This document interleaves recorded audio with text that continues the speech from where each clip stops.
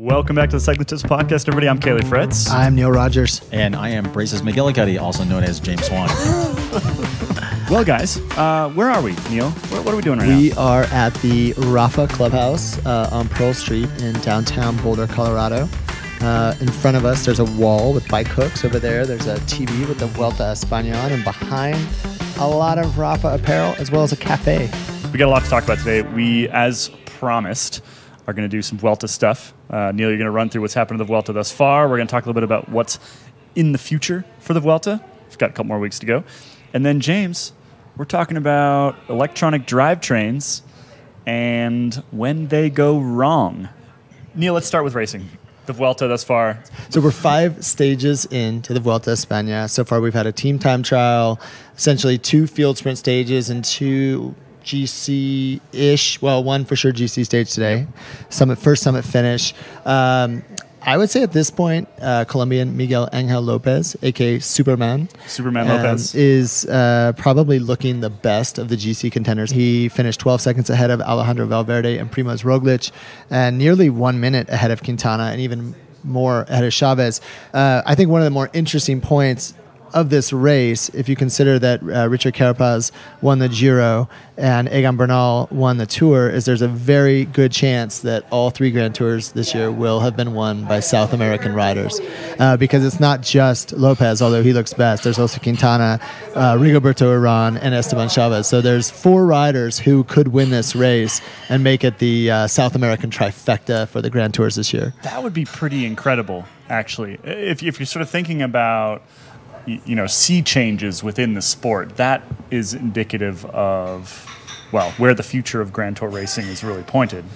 That's pretty phenomenal. Also notable, a few GC contenders, if we wanted to call them that. They were no longer contenders. Steven Kruijswijk, 3rd at the Tour de France, already out of the race. He hurt his knee in the pile-up in the Stage 1 team time trial. And then, curious, Ineos had Theo Gegenhardt and Wout Poels. They both lost serious time on Stage 2, like 10 minutes. Yep. And so they're no longer in the GC hunt. So that's 3 names already out, just 5 stages in. As you say, a huge amount of racing left to go in this Vuelta. Right now, Lopez does look the best. Is there anybody else that stands out to you as looking like a contender? And again, with the caveat that it's very early. Alejandro Valverde looked very good today. You know what that tells me? He wins Worlds again.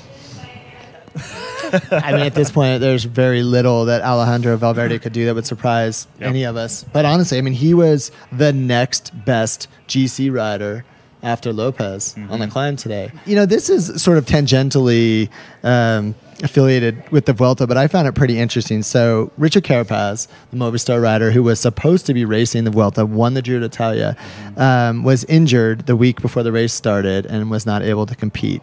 And the details are a little bit sketchy, but from what I understand, the team reported originally that he had been injured training. Yep. And then it was revealed they had actually been injured competing at a post-tour criterium and had not informed the team. And, there's pretty substantial reporting rumors that Carapaz will be leaving the team for Ineos next year. And it's hard to imagine ending things on a worse note. And I'm actually wondering if there might be a lawsuit.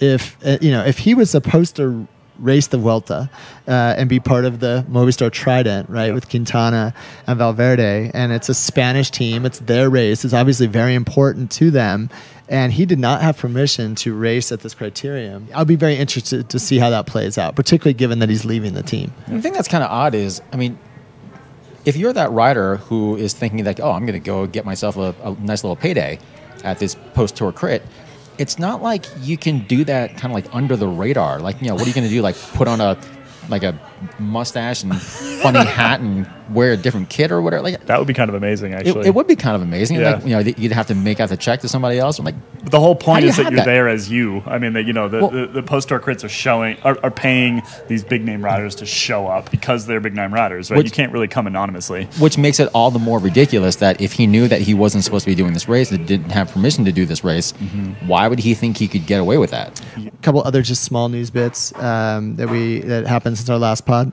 Marcel Kittel made it official. He is retired from the sport. He's out. He's done. Any thoughts on that? It's one of those things where I think the general consensus when that news came out was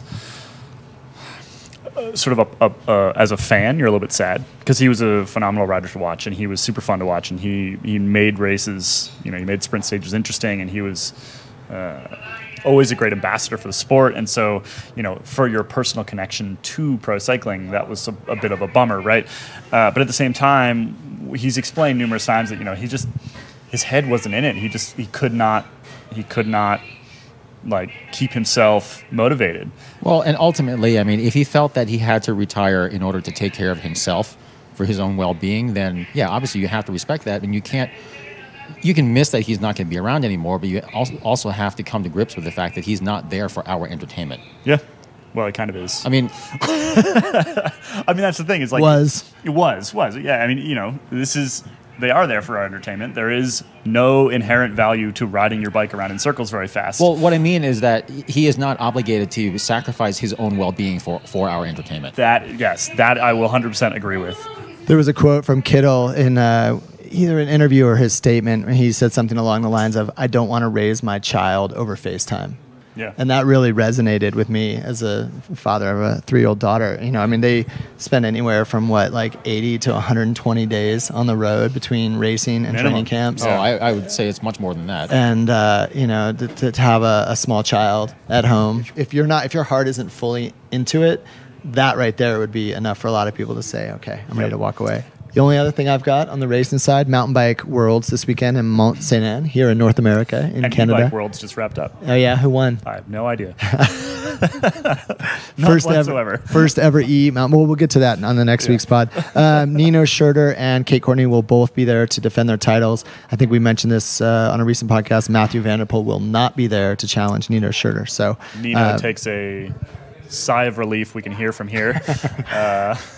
And yeah, I think Nino Schurter's the big favorite. There are 5 to 10 women who could all win. Kate Courtney has had a great season, but she hasn't been close to the top in the last few races.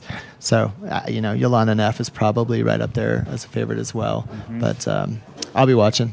It's going to be awesome. Always. I love the mountain bike worlds. Yep. James. Kaylee. Sometimes electronic drivetrains break. No, never. I think it's true. Yep. And the problem is that when they break, they're broken. It's very broken. Cannot be fixed. Are they broken or do they just have a bug? Well, see, here's the thing. I would argue that pretty much everyone who's ridden a good modern electronic drivetrain would say that it does work better. It just does. They're faster, they're more consistent, they're generally more reliable, usually, kind of. But but recently, over the last couple of days, a couple of things have come to light that have, really kind of had me thinking about it a lot. And Jorge Cubero was in the breakaway yesterday at the Vuelta, and his FSA drivetrain basically went wah wah, and he was stuck in his hardest gear and couldn't shift up front, couldn't shift up back, and the camera panned away at that point. They were kind of just he was done, like his day is over.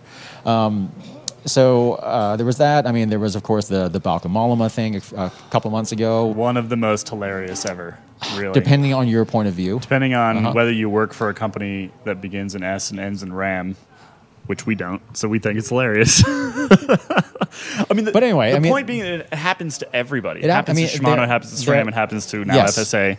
Yeah. Campagnolo, everyone has had definitely electronic drivetrain related issues. Yeah. And the thing is, like I was saying earlier on, I think pretty much anyone who has spent a lot of time on a modern electronic road drivetrain specifically can attest that it does work better.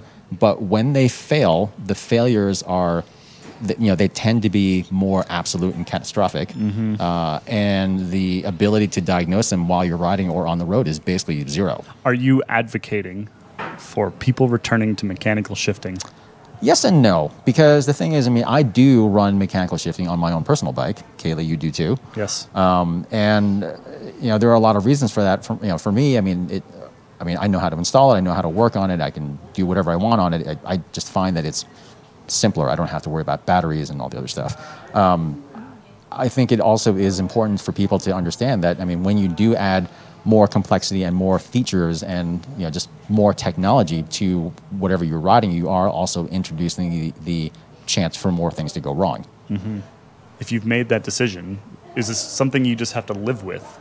Basically, is this just it's a trade-off that you're going to have to call Uber every once in a while? Yeah, clearly, or like bring a voltmeter with you, or like bring your laptop so you can plug in, read your error code. I always bring my laptop every ride. Yeah. All right, guys, that's enough from us this week. Thanks as always for listening to the CyclingTips podcast.